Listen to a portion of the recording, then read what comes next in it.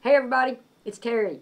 Hey, today I have multiple notes, cards, and letters from kids throughout the community. These kids have asked me to share with you what they think and how they appreciate you for what you're doing in the healthcare environment. Holton drew us a picture and he said, "Did Pete cry?" Goodness no, Pete didn't cry. So you guys are strong, just like Pete.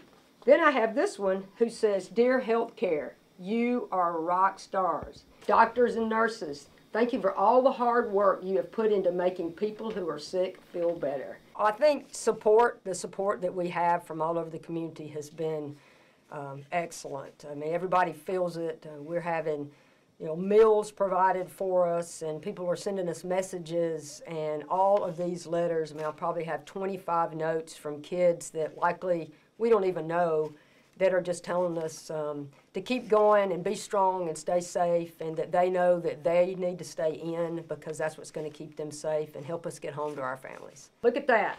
This is so great. It was a little note that says, "Thank you, thank you, thank you for helping those who are sick." People all over the community appreciate you. Bye, everybody.